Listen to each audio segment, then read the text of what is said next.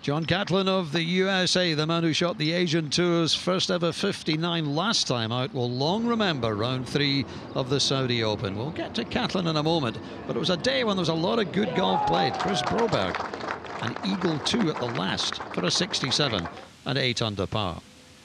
Panupol Patayarat had a 66. This was one of 6 birdies on his back 9 at the 15th, and he's on 9 under. 4 players are on 10 under par. Now Tong Lee didn't have a great day. At least he consoled himself with a birdie at the last, but a 70 for 10 under for the Chinese. Same score for Wade Ormsby. This was certainly one of his shots of the day. At the 14th, looked as if he might drop a shot.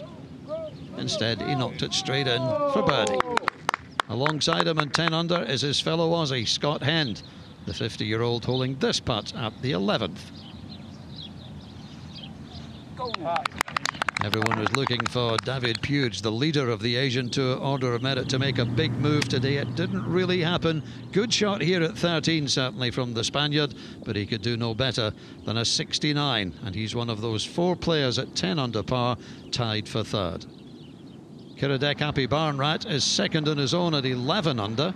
Didn't have a good start, the tie. He was 2 over after 7, but then came back brilliantly. This was an eagle at the 12th, and a 67 leaves him in 2nd place. But there was no catching John Catlin. What a performance it was by the American. 9 birdies, no bogeys on the card. In fact, he hasn't had a bogey all week. That was at the 8th, and then he finished with birdies at 17 and 18. This at the par 3 penultimate hole, followed by yet another birdie by the smiling American at the last. It couldn't get any better. 9 birdies. He hasn't had a bogey in 3 rounds, and at 19 under par, he leads by 8 going into the final round.